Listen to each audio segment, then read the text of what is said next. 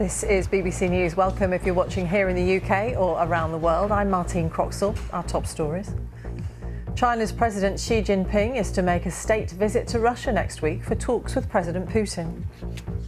But Ukraine's foreign minister tells the BBC he doesn't think the talks will result in an end to the war. I don't think China has reached the moment now when it wants to, when it's ready to arm Russia. Nor do I think that this visit will result in peace.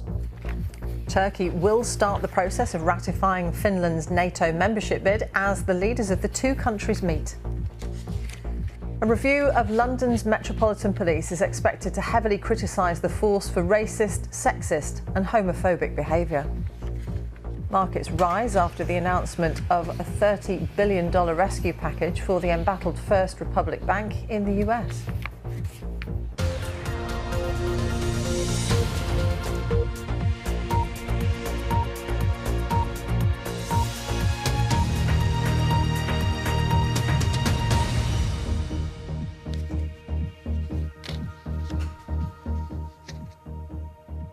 Hello and welcome to BBC News.